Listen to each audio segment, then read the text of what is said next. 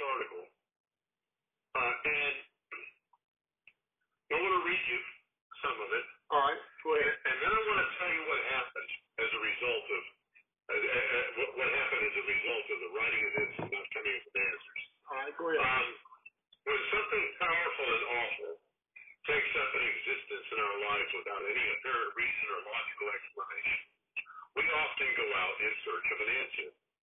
Generally speaking, when we apply our deductive reasoning to the facts that we gather on our quest for knowledge, we are successful in understanding what makes the new problem work, and then can begin the task of fixing it. I have identified politically as a Democrat since high school, without being overly active in politics. With the exceptions of serving as a precinct chairman, distributing flyers, or making phone calls, I have mostly been an average armchair party affiliate. I live a very normal median lifestyle and am modestly active in my community's efforts to be and remain a good place to live. I am in every way a law-abiding citizen, and most of the money I set aside for charity goes to police, veteran, or animal relief funds. So why do so many people hate me? It wasn't until I joined Facebook that I learned the true scope of a poisonous vitriolic hate that runs deep in the veins of roughly half the nation for anyone who identifies as a Democrat. I was stunned to learn that people I have never met would gladly punch my face repeatedly for not throwing confetti in the air every time President Trump or his administrative team comes up with yet another way to demonstrate that America is a ship without a helm. But I admit, before Facebook, there were clues. I was fired twice during Obama's term for being a Democrat.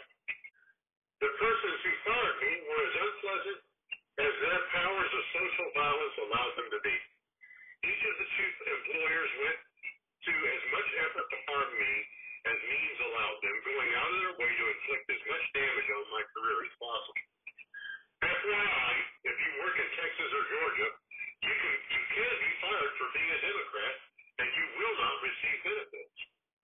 Once, during Obama's first campaign, I was attacked when I was riding my bicycle to the gym by two men in a pickup truck with a machete. The reason was an Obama for President campaign button pinned to my backpack. Throughout the attack, both men cursed me and threatened my life. Fortunately, I came to no serious harm, as they were drunk and pretty lousy fighters, even with a machete. A second attack came just a month later when a prominent older businessman in my neighborhood ran my bicycle off the road with his Lincoln Navigator, nearly killing himself in the process. The man, in his later 70s, I learned, suffered a heart attack as he was striking and kicking me. Although I myself was not seriously injured, the sheer hatred and the incoherent violence of his screams and shouting shocked me to the core. This was a man I had exchanged waves and pleasant small talk with from time to time over the last years. The police actually considered the attack as provoked by my visibly worn campaign material, and they actually thought about charging me. Apparently, the most heinous aspect of my behavior was that my route to the store took me past an elementary school where the eyes of small children might be corrupted, having been exposed to Obama propaganda. Oh, and there is the fact that I cannot vote earlier absentee, as though I've thrown my vote out once, as I voted for a Democrat. After Facebook, if general life is walking in a contained, familiar environment, Facebook is like walking in a Facebook is like driving an interstate in a dual metro area during the worst hours of driving. My first attempts at Facebook were like playing the game Frogger. I was usually roadkill well before reaching the other side of the road. I finally got the hang of it, and filling my page with such beauty, humor, comfort recipes, and science as I could, and alas, it was too little too late. It was my past, you see. I had written many articles and posts and shared memes, all of which, while eschewing Hillary, had a Democratic slant. I quickly learned that Facebook assigns people to certain pasturage, and nothing I posted was over or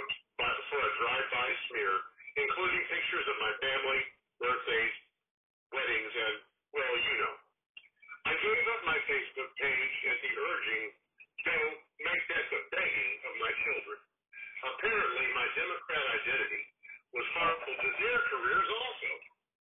So much for the First Amendment. Nothing I have been able to unearth has given me any understanding of the mindless, ravenous hatred toward Democrats. I have asked everyone I dare to ask about it, and the most frequent answer I get is, I don't know, I just hate them. None of these haters has any kind of coherent explanation for their hatred, and yet they feel hatred for me. Finally, I caved in and asked my writing partner. I know. I should have asked him earlier, right? I get it. He's a Republican, so he should be able to answer that for me easily, right? But I didn't want to ask him. We had been on one enterprise or another for 50 years, and I didn't want to upset an equilibrium that continued. Turns out I should have asked him earlier. It's Obama, he said. What about Obama, I asked. It turns out that the Republicans want an unspecified amount of payback for having 8 years of Obama as president. Now, that's where this ends right now, because I stopped. I realized that I painted myself into a corner, all right? And I needed to talk to somebody about what all this meant. So I called this guy up in South Dakota I was telling you about. And this is what he told me. And this is some interesting stuff. I'm going to take it one piece at a time, because it really is interesting. The first thing he said was this. He said, the common people believe that Obama wanted to take the money out of working people's pockets and put it in the pockets of people who don't work. Your turn. I agree with that 100%. I personally don't have anything for or against Obama. I think he was a neutral president, okay? He didn't do any good, didn't do any harm. He was, for want of a better word, the liberals' way of putting somebody in there that they thought would change the world, and it didn't change the world. And now Trump you remember that political pendulum I told you about? Okay. Well, Obama was on the left side of the pendulum.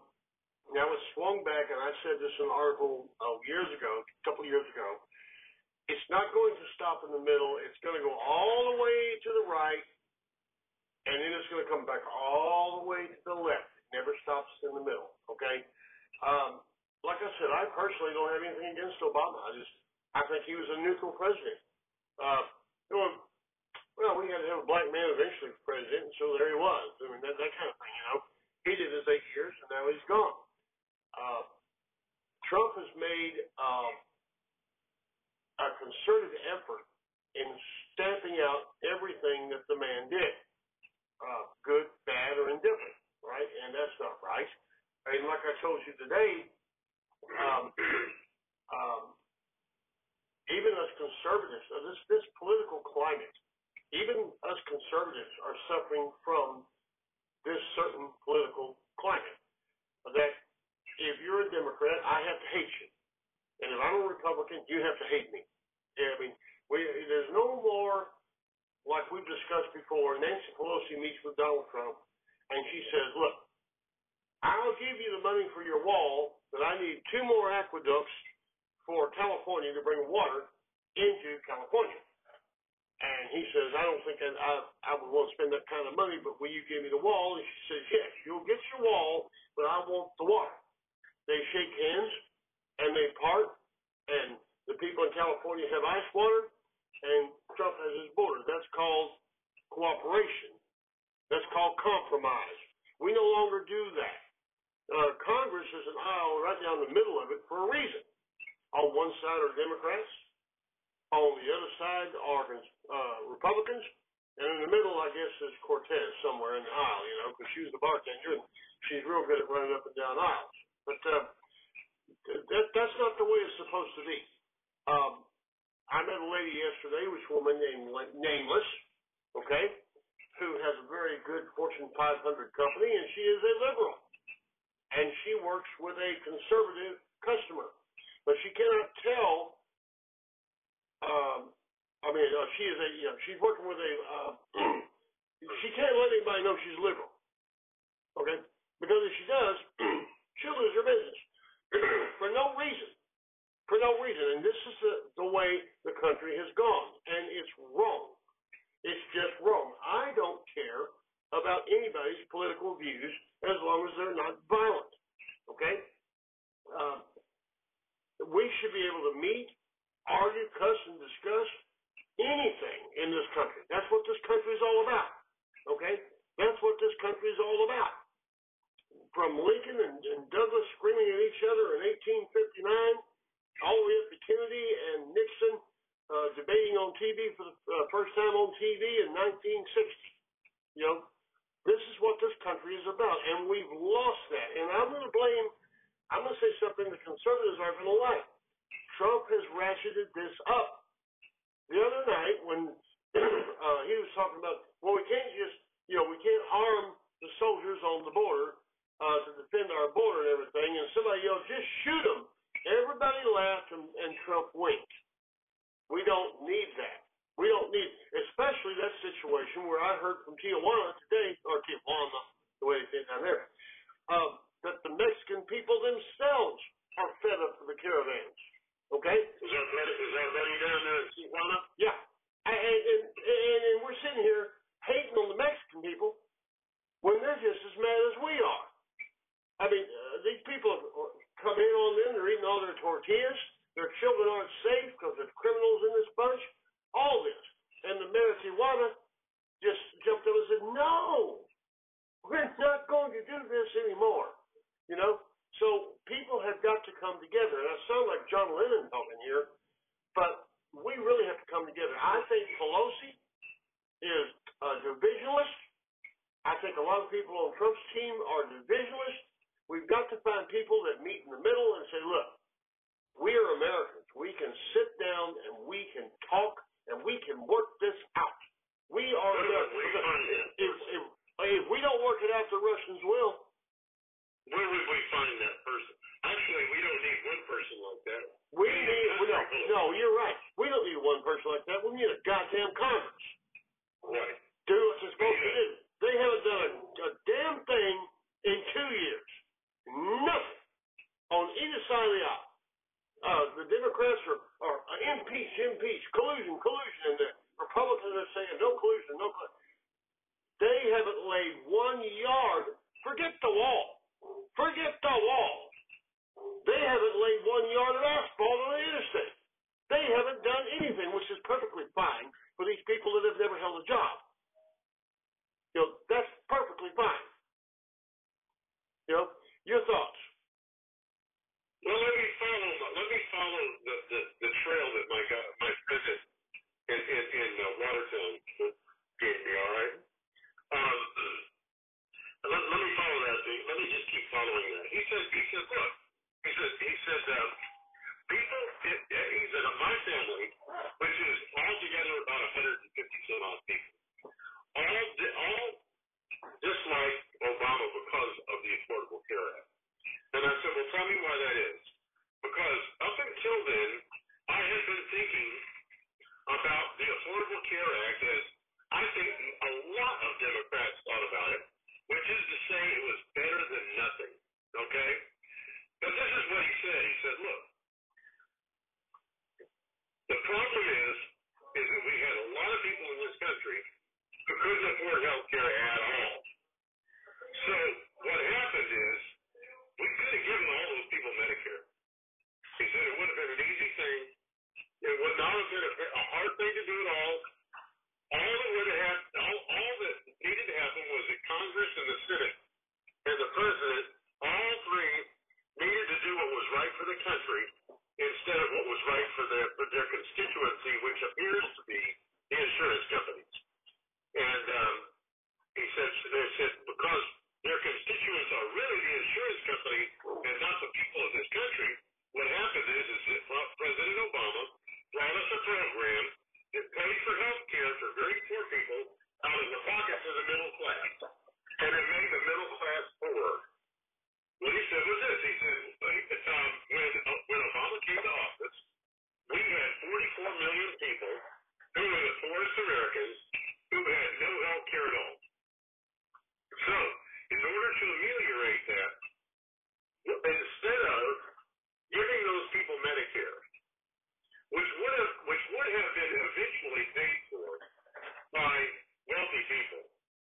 he gave them the Affordable Care Act, which took the money from middle class and lower middle class people and put it into the pockets of the poor and paid for insurance for the poor.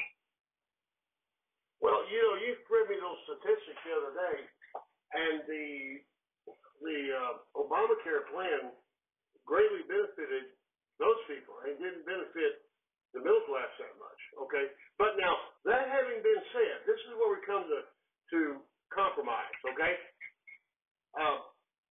the middle and upper class generally would take care of their own health care, right? When I was upper class and had money to burn, we had the Scott and White protection plan at $1,500 a month that didn't bother us a bit. All right. Pam got a triple bypass. I got my nose fixed, and all kind of stuff. But poor people needed Obamacare because they can't afford that kind of thing. All right. And so he said, well, look, all these poor people got all this stuff, and the middle class and upper class didn't need it. I didn't need it. And I'm speaking from experience. I'm not speaking from some study I read or anything. I was glad to pay $1,500 a month. I could go to Scott and White Hospital anytime I want. If I needed my toenails trimmed, they had a nurse trim them for me, and I wanted to buy that, okay? But when you get somebody on food stamps, HUD housing, all this kind of stuff, they can't afford it. They can't afford it. Right. So we are our brother's keeper. See, that's what the Republicans don't realize. It's not socialism. It's not socialism. It is, there are some people who will never run the company. There are some people who will sweep the floors. All men are created equal. But about 5 minutes after they're created, they start going on different paths, and some of them drive trucks, some of them ride in trucks. And that's just the way the real world works. That's what the millennials don't understand. They're always, what did Jesus say? The poor you will always have with you. Your thoughts? Well, I think that the fact that we had people who were dying on the hospital steps, we had all those immigrant women who were going to hospitals in Texas and California and having babies and not paying a damn thing for it, was putting a strain on the healthcare system. I think that between illegal immigrants and just very poor people, we had a healthcare system that was breaking under the strain. Something had to be done to put more insured people into the pool. Now, Hillary, in her infinite wisdom, as just a single senator, managed to somehow or another take Medicare off the table, Medicare for all. I don't understand how she was able to do it, but I don't understand how she's managed to escape hanging or going to jail for the rest of her life either. So you've got a situation where you need more insured people. We had a system available to do that. That was denied to us. So what happened is that Obama used what Mitt Romney had cooked up in Massachusetts, which was a system whereby the middle class paid for the babies that were being had by people who migrated here illegally, whatever we call them nowadays, and the very poor. And not only that, but Medicaid wasn't working anymore. Now, I can't tell you the number of hospitals, doctors, and medical facilities that said we don't take Medicaid. Remember that? Remember when if you had Medicaid, it didn't really matter because they were going to take it. So this is what my friend Mark was telling me. He said people hate Obama because before Obama, they were doing well enough that they could afford to live without worrying whether or not they might go absolutely broke this month or the next. But back then, if they got a job, it was going to have insurance that they could afford because it was going to be significant. It was not going to be just catastrophic health care only. And he said that's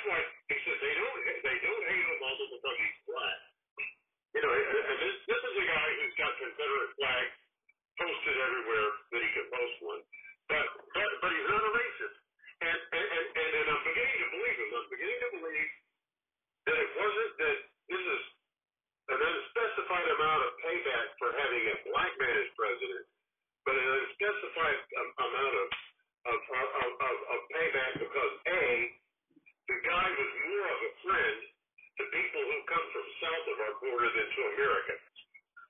I'd say that was the first reason right there. The guy was, he wasn't our president.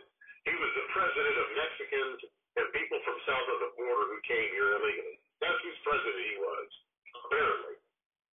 Because DACA and the Affordable Care Act, which essentially ensured illegal immigrants, was his whole presidency. Ted, you've just nailed it right there. You just nailed it right there. And Trump, my friend nailed it.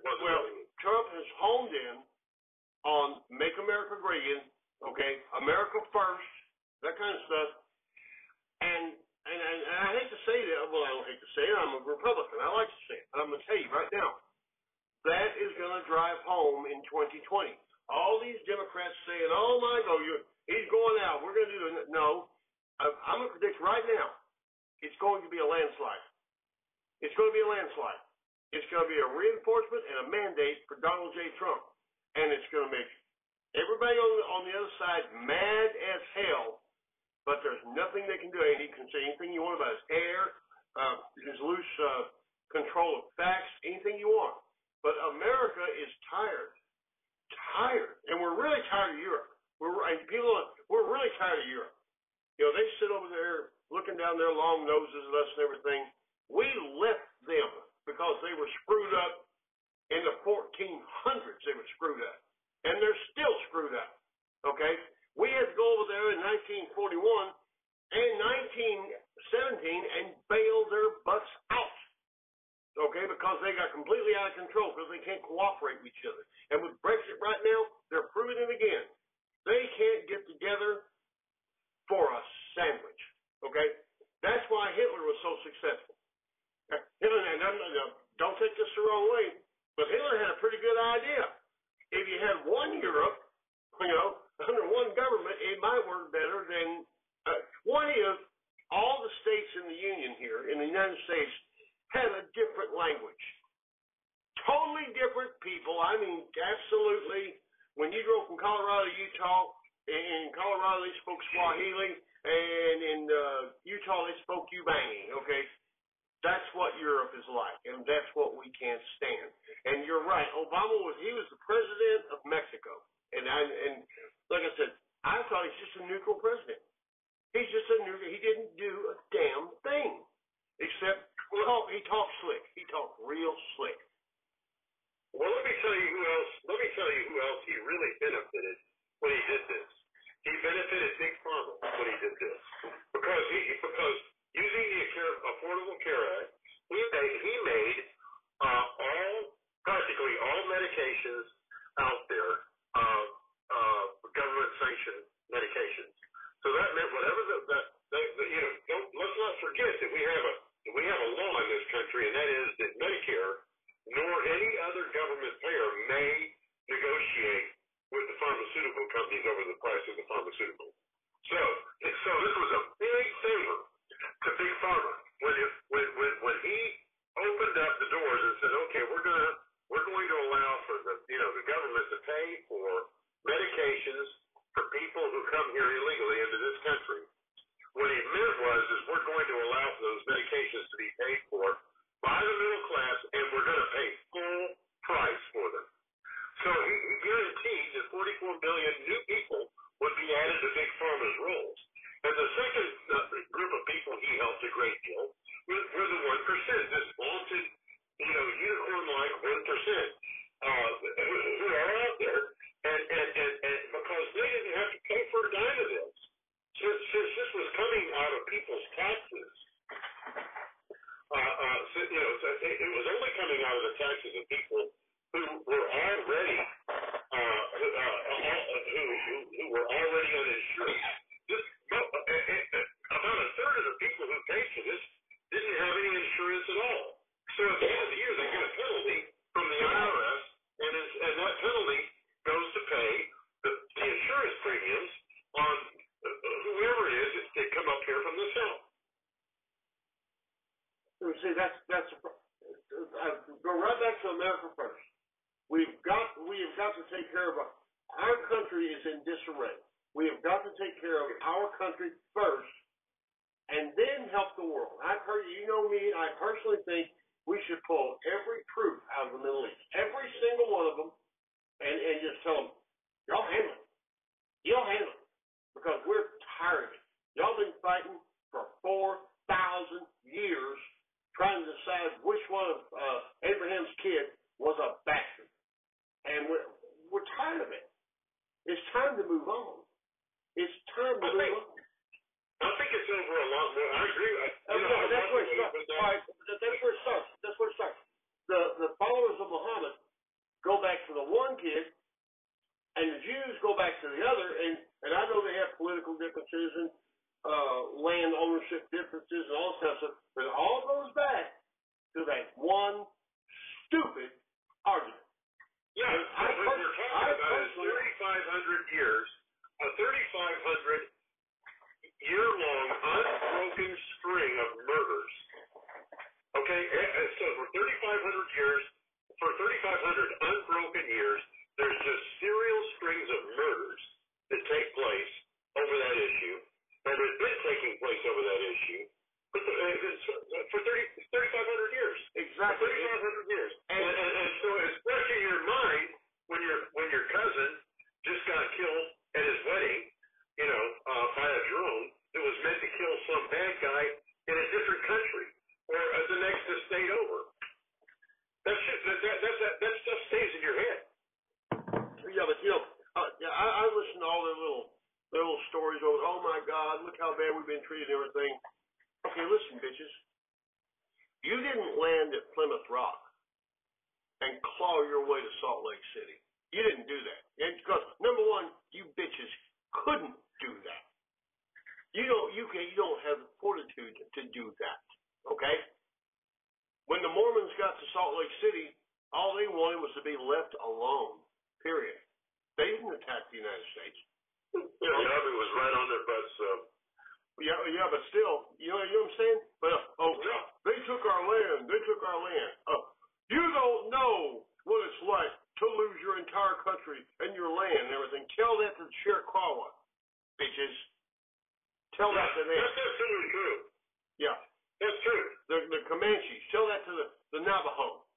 They weren't hurting anybody. And we made a systematic genocide on those people. We really did that. Okay? But what did the Indians do? They took their lick, and they're coming back, and they started casinos, and you and I met Navajos. We've gone through their reservation and everything. There's no Navajo terrorists.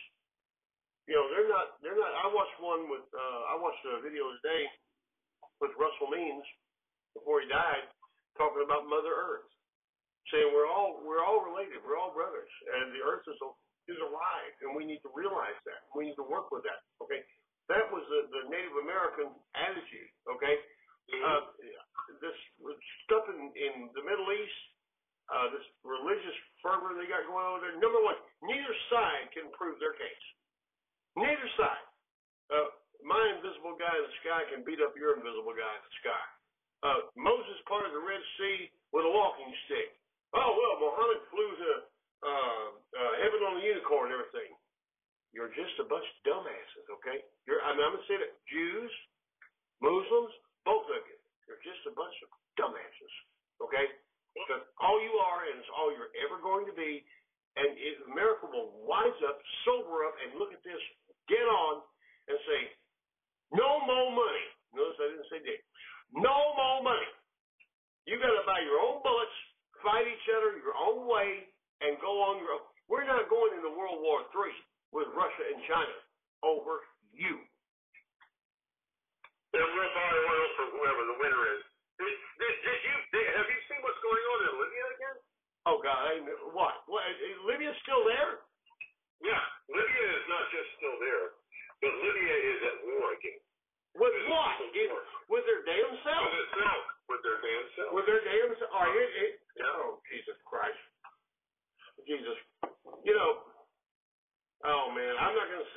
I'm not going to make this a hate speech. I'm really not. But, man, sometimes a good nuclear bomb would really come in freaking handy. You know what I mean? Well, I think the way I still think that business in Libya was a hit on Libya by the IMF, and I think Hillary Clinton just carried it out. I think Hillary Clinton was a hitman, and the IMF, the International Monetary Fund, and the World Bank just paid for the hit. And we went in there and we took out their leadership. And now that there's no leadership, what you've got is corporations in there battling it out with each other to see who's going to be the winner. And Tripoli has gotten to be a place where you can't live anymore. You can't live in Tripoli. It's the most dangerous place on the planet, practically. Ralph told me today, or Roger, he's done a documentary that the Butcher Shop, by the way, is going to run Thursday, on the influence of corporations on world affairs and how they, instead of governments or supposedly people that support the governments or running world events, it's now AT&T, Bear, Microsoft. Yeah, and they're having private wars with each other in places like the Democratic Republic of the Congo, Libya, Syria. These are private wars that are being held between corporations. Exactly, and that's exactly what it is. That's all it is. It's just, it's unbelievable what it is. And it is. And it's just, and like Roger said when we did the TV show the other day, Roger said, "Now this sounds like the tinfoil hat stuff." No, it's not tinfoil hat stuff. I'm not a tinfoil hat person. But I know anytime a nitwit like Mark Zuckerberg can have any influence over the country, we got a problem, boys. We got a problem. When somebody like that is because he's controlling Facebook. Think about that. People worry about what's been said on Facebook. Am I in Facebook jail? Am I this? Am I that? And the Russians, let me tell you how little they think about us. How little they think about us. How do we mess up the American elections? Oh, we'll put up a bunch of Facebook memes. That's all they look at when they vote. Huh. This is like when the AIDS epidemic came out, and there was a joke going around saying that the Russians wanted to destroy American society. Okay, and so they said, well, what can we do? Well, let's give them a virus that affects them when they use illegal drugs or have anal sex. Yeah, that'll do it. That'll kill America right there, and it damn near did. Okay, it damn near did. That's how far we've sunk. Now, we don't know. Men think they're women. Women think they're men. And by God, you better not say nothing about it. You better not say, that's hate speech.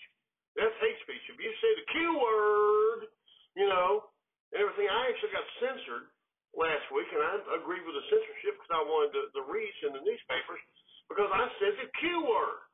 You can't say the Q word anymore because they're not the Q word anymore. They're, what the hell do they call themselves now? There's 37 different designations, okay? I have pulled... Are you talking about queer? Yeah, I am talking about queer. Yeah, queer is an actual designation that is accepted by the LBG. Well, yeah, no, you understand that. Where are those letters? You don't understand. Okay, this is the political correct vocabulary. They can say queer, but we can't say queer.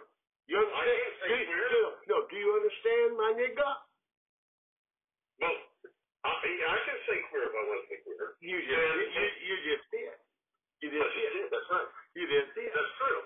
And I don't necessarily, you can't tell me when I say it, like the way we're discussing this right now, we're not denigrating people who designate themselves as queer. We're not. We're just using the same word that they use to describe themselves. I've said 100 times, if you're in Austin, Texas, and you go into a restaurant, and I do this all the time, you find the gay waiter. You find him. You know him. I mean, you're looking for one. Yeah, because he's the one that's going to make sure the drinks get to the table on time. if the stakes aren't done right, he's going to go back and jump all over the ship. And he won't forget anything. He is the one that does everything right. You want to get your hair cut? I went to one the other day, got my hair cut and everything. Certain people do certain things. Sonny, our friend Sonny was queer as a $3 bill. Who did I bring over here to put the house together? More queer than a $3. More queer. Who did I bring over here to put the house together? Sonny could mount a cabinet, paint a cabinet, mop a floor with the best of them. Yeah. Okay? And he had a life partner for 42 years who died on him. When his partner died, all of us straight, redneck, racist Texans took him on the race, okay, until he died. Because he didn't have nobody. We didn't punish Sonny for being gay. We didn't do that. Every weekend he came to a party where there were a lot of people, and none of the people there but him were queer. He was the only queer who came. He was the only one. He had plenty of company. He had roommates that weren't queer. The guy had plenty of friends. He did not lack for company. We even laughed when Summer did that dance, you know. And I was amazed. She's a good dancer, and she just gave Sonny a lap dance. And I looked at him. She got up and he was all red in the face. And I said, "I guess you ain't that gay after all, huh?" Well, I want to come back to this Obama thing and the hatred because Mark said something else that it never even occurred to me. And once he said it, it bloomed inside me. I can't get it out of my head. Right. And that is that now what's happened is that the Mueller report has replaced Obamacare as the central lightning rod of hatred for conservatives. Now conservatives keep striking the Mueller report the same way they were striking the Affordable Care Act. Well, here's the deal on the Mueller report. It's real simple. This is where I'm good at this, okay?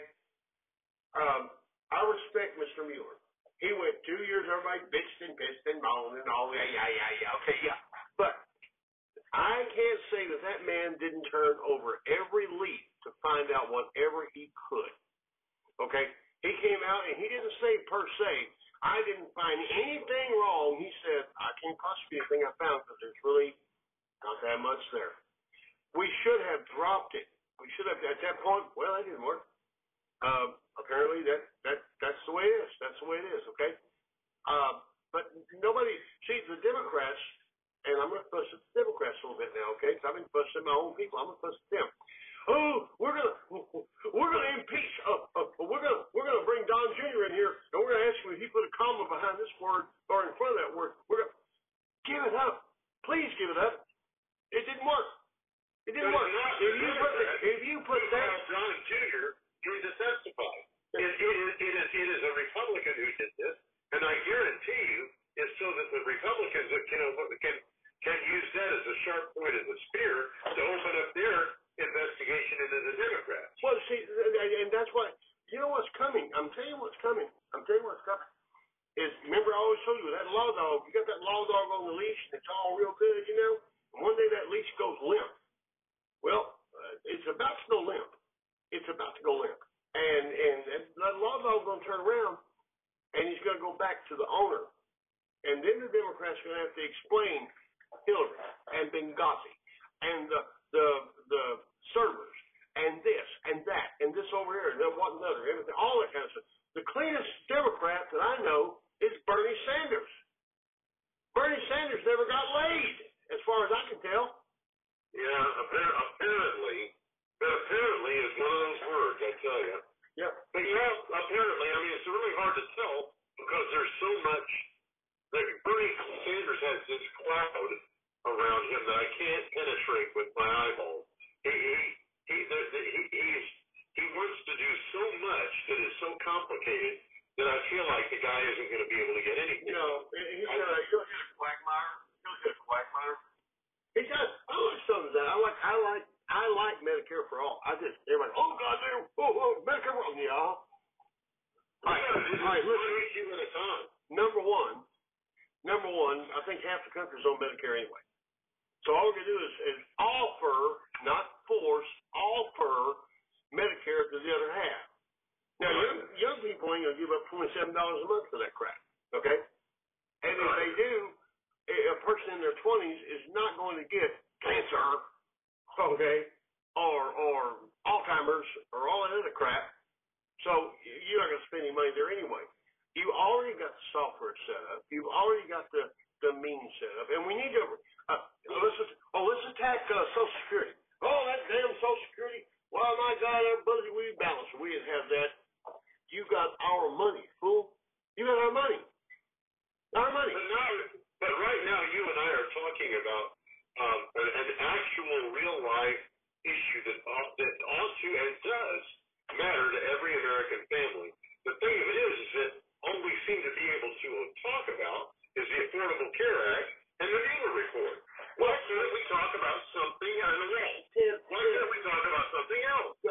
Well, because here's the deal. In my life, okay, if I'm not dying of a heart attack, like right now, or if I don't have cancer of the dick, like right now, I'm not going to them, doc. They cost too much. What I'm going to do is I'm going to go buy a half pint of whiskey and drink that. That's the medicine I'm going to take because nobody can afford medicine anymore. Period. No, it's too expensive. Yeah, period. Me and you have been going through hell down here in Texas. You people out there in radio land don't know this, but Texas in April and May, it's the shits, man. And since it seems to be so handy to be able to make methamphetamine out of the same stuff that clears your sinuses up, they seem fit to restrict access to and raise the price of the medication that will solve that problem for us. Yeah, see, that's the whole thing. Instead of going to a doctor, when I have, like what we had this week, me and you both, I call it Texas disease, when the weather blows through before it gets hot, and instead of going to a doctor and getting a prescription and taking, we trot our happy butts down to HEB, and we buy Claritin D and what we can get, and then we go over the specs, and we buy the whiskey to wash it down with, okay? Because we can't afford medicine anymore. Not real medicine. We're better off with voodoo women. We're better off with voodoo women. We don't even know a lot of times when we take what you just called the real medicine, if that stuff is doing us any good or even maybe doing us some harm. Well, basically, no, it's not. Give me a second, let me dog out. Now, you go on in, bitch. I'm going to let your ass go. Go. Erica's two new dogs are digging under my dang fence, tearing my fence up. Lisinopril is a good example of this. Yeah. And, you know, I'm 67 years old. I got a doctor. I have a heart doctor who's telling me, but you could die any minute. I can't remember a time in my life when I might have died any minute. I can't remember a time when I wasn't under that Damocles sword. I always knew that death was around the next corner, didn't you?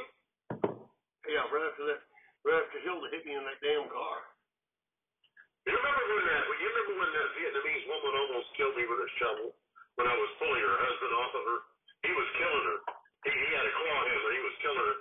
I pulled her husband off, and it took some subduing. I know you were there. I know James was there. I can't remember who all was there. And she went and got a shovel out of the shed and came back and did a number on me. I don't remember 3 days of my life. She gave me a hell of a concussion, that woman. So, I mean, you know,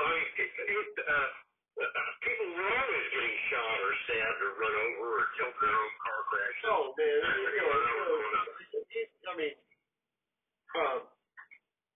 See, life is a gamble. The millennials don't understand that. Life is a gamble.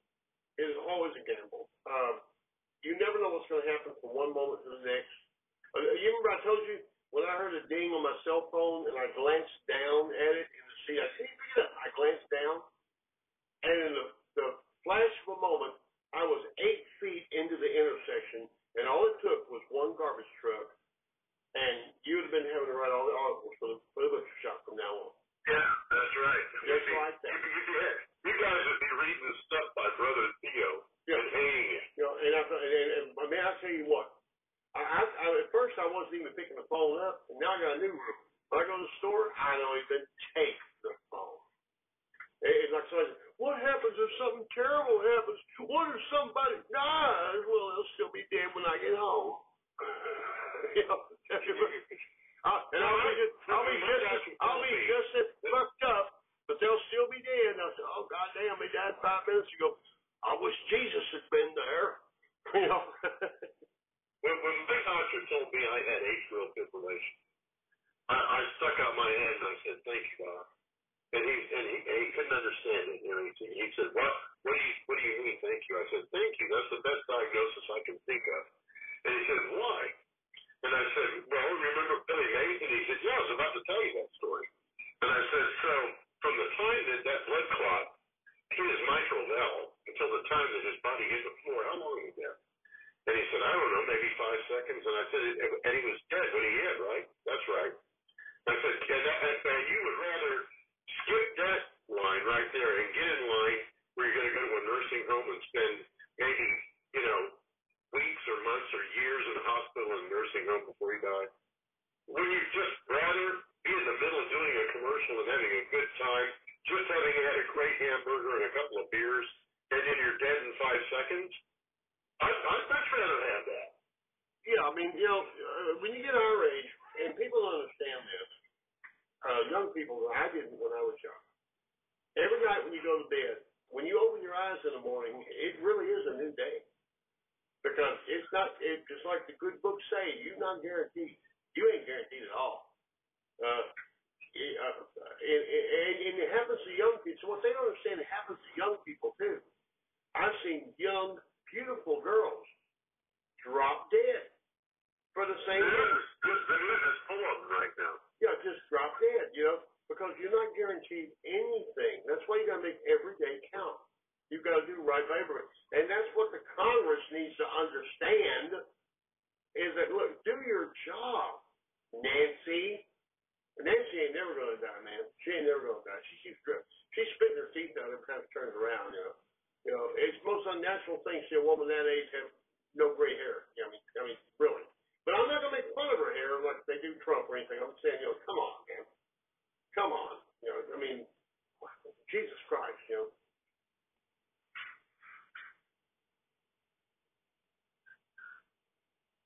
Well, anyway, I am going to edit this thing, and I got to take a look at this fence out here to see what a freaking dog did. He got it. The other 2 dogs said, "Hey, man, we ain't going nowhere, dude. You know, we're here, man." You know, but that one got out. The neighbor lady came over and talked to me. What'd she say? Your dog got out. That's obviously there he is. Obviously. Is my gate open? No. I don't know how she got out. If she's digging under the fence, I'm going to have to tell Erica I can't have that. That's the Porter hangs out on the back porch and dances and eats with me, and I can't have holes under my damn brand new fence. No, I'm just not going to. That's the one Porter threw down with and held by the ear. Right, held by the ear. That's the one. Yeah, she left. Yeah. There might be a reason for that. Yeah.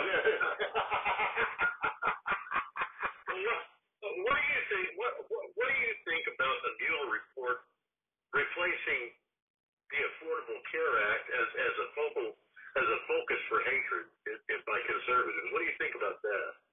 They have to have something to focus on because that's the world we live in is memes and focus, not thought. Okay? The Mueller report is dead. It's gone. Democrats, I'm sorry to tell you that. It's done. It's not coming back. It's like a record made of wax. It ain't never coming back. Okay? It's done. Okay? So now we got the Mueller report. We're going to home in on that, and we're going to hammer that damn thing, and Don Jr. is going to show up, and he's going to say a goddamn thing. Okay? And that's going to be the end of that. And people, and you know, they backed off the wall. You know why they backed off the wall? Because the army took it over, and the army is building a damn wall with the defense budget, just like the Constitution said. They just did it. I saw where they threw in too that it cost 14 American lives overseas in the army in combat because it cost 14 American lives. So yeah, but that's what they see. That's what the army. That's what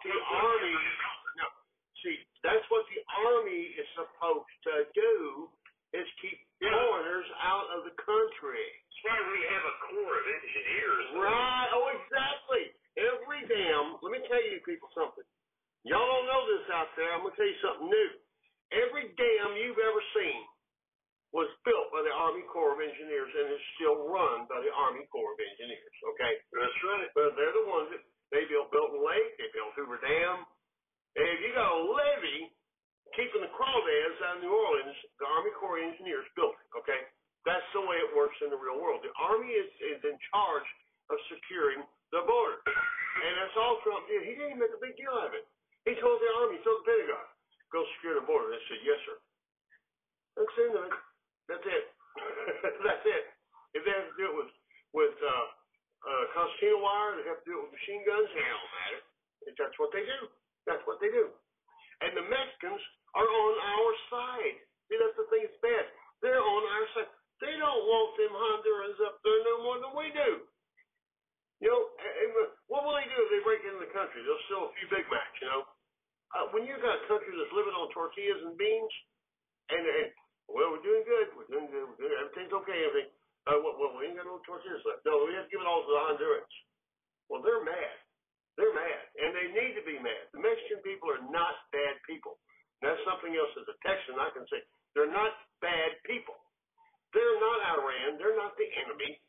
You know, they're good people, and they're just as mad as we are. We should support Mexico in every way we can to help. Well, I don't know why our troops were not down there at the Panama Canal stopping this crap.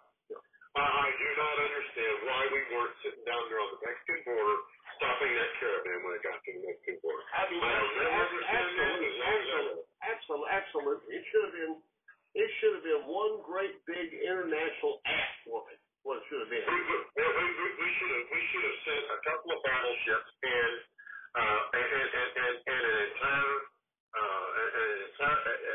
an entire division of Air Force, as well as a couple of divisions of Army down there to Panama, to the School of Americas, and just beef up security down there for as long as it took to hold the Honduras back. Now, exactly. We're looking at this. We're looking at that in this world out there, guys. Those of you who are listening to us, those of you who do listen to us, and are listening to us now, we're facing that in this world. You know, back when we were kids, Billy and I had to live with the thought of a nuclear war, and we would always talk about what about the scenario where you're in your bomb shelter that is full to capacity, and the bombs have hit. And there are people out there pounding on your door to the bomb shelter. Right. And what do you do? What do you do? And it's sad. It's one of those sad moments in life when you're a kid that you realize that if you've got any responsibility at all in you, and you're the person who's taking care of the people inside that shelter, you got to leave those people in the shelter out. Exactly. And people don't understand the Mexican attitude. When the caravans came across their southern border and they seemed to back down, Mexican people have an attitude called it is like this, it is like that, you know, and they generally live and let live. But now these people are eating their food, endangering their children, and we as Americans should stand up with our neighbors. We really should. And that don't fit with the Republican view. You know, they are our neighbors. They are our neighbors. I have been to Mexico many times. I got married in Mexico. I'm a half Mexican citizen. You know, they're not evil people. They get along. You know, and they're all religious. I mean, you rednecks wearing your MAGA hats and everything. Every damn one of them's a Roman Catholic. I mean, really? Come on. Right. You know. Anyway, we got to wrap this thing up because we're going on an hour here, and that's about my limit on editing. And I'm going to edit this thing, and I got to get in touch with Kevin about the dog fence. I don't know how that bitch got out of this damn yard, but I got a brand new $5,000 fence, and apparently this dog just got out of it, and that's impossible. Unless she just did a little destructive work on it. That's what I'm going to have to look at. That's what I hate to see. Hey, we're underwater down here, folks. We're underwater, so I'm not going to be able to walk through the yard. That's, you know. So, it is. Have you still got pools of water in your yard? oh, yeah. Oh, yeah. It's a cattle tank out in the back. Did it rain there last night, by the way? Bad. It was thundering this afternoon. When I was talking to you, it was thundering this afternoon. I know it. It was thundering We, this Don afternoon. and I just been talking about that. But I'm glad they cut that. Now we've only got 4 days of thunderstorms in the forecast instead of like. the good news is I have whiskey.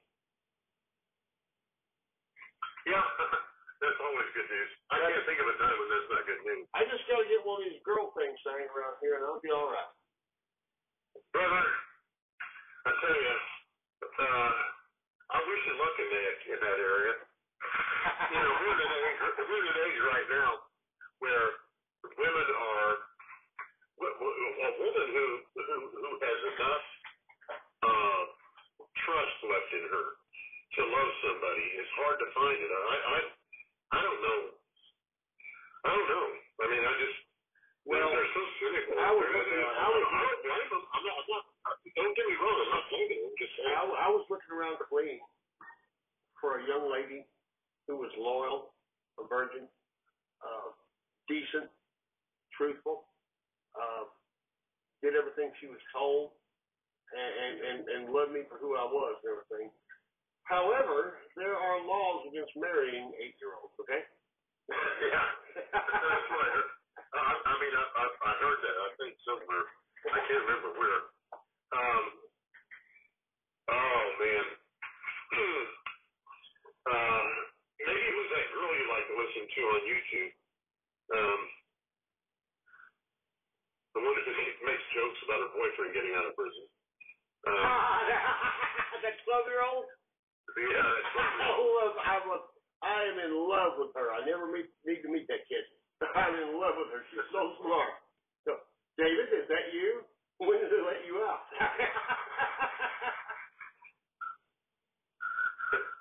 She is funny. The one you sent me of her was funny.